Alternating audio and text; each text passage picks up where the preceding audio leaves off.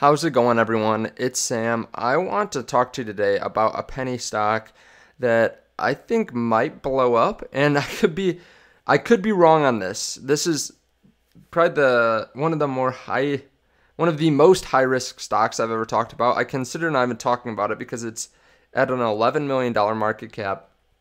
But I want to cover it. I don't know where I'm posting this yet, whether it's my first channel, my second channel, or what, but it's called Creative Medical Technologies Holdings. And again, this is a biotech company that is very risky. I have not done an extensive amount of research into this company overall because I realize that it's going to be high risk. It's going to be very risky, but they had news that came out. So I want to cover this, and I'm not even using a face cam or anything like that because I want to cover this faster and be able to get it out to you guys possibly right when the market opens or maybe before, because this trades on the OTC market. It's under the ticker CELZ, and they had a really big piece of information come out on them this morning. Again, you could lose your entire investment in this.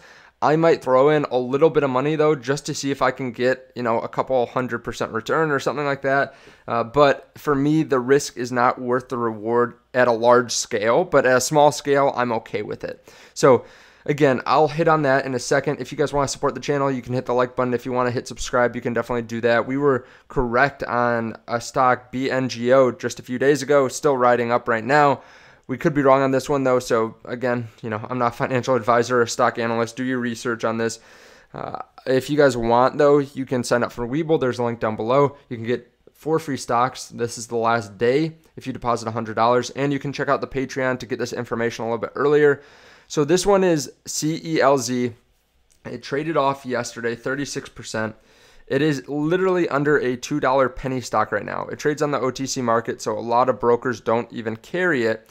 But there was some news that came out, and it says Creative Medical Technology Holdings announces patent filing based on preclinical data and model of heart attack using CELZ regenerative immunotherapy. So I'm not even going to edit this thing. I want to put this up to you guys, but they announced today, this morning, like an hour ago from when I'm recording this, announced a positive preclinical data using their new drug in a treatment of a model of a heart attack.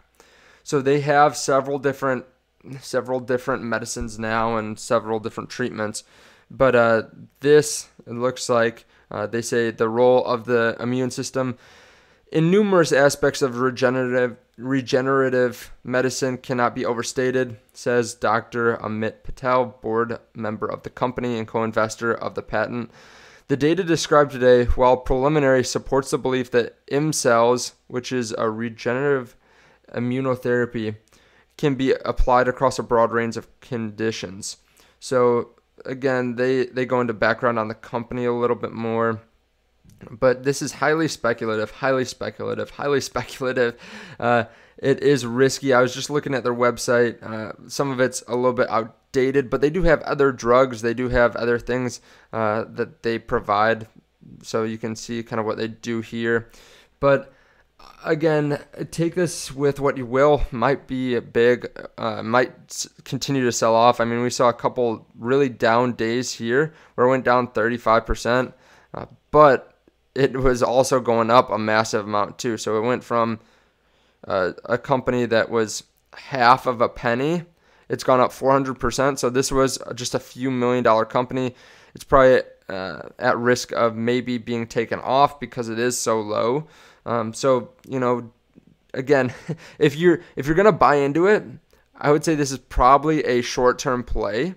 Unlike BNGO, which is the other one that we've talked about recently that's in a similar space. BNGO, I feel like, actually has a lot of potential. This other company is just so risky that I would not want to hold on to it long term. I mean, we're talking about a company that is literally 30 times smaller than BNGO, and a lot of people think that that's too risky. So hopefully you guys find this useful. If you guys want to get in on this information a little bit earlier, you can check out the link down below to our Patreon. Again, I'm stressing this so much because it is very risky. I thought about maybe not even telling you about this because it is a small cap stock too. It is a very small cap stock, so I was cautious about making a video on it in general because I don't want to push the price or influence it, but it is something that I think could move up a lot on this news. So thank you guys. I appreciate it. Let me know your thoughts down below, and I will see you in the next video. Bye.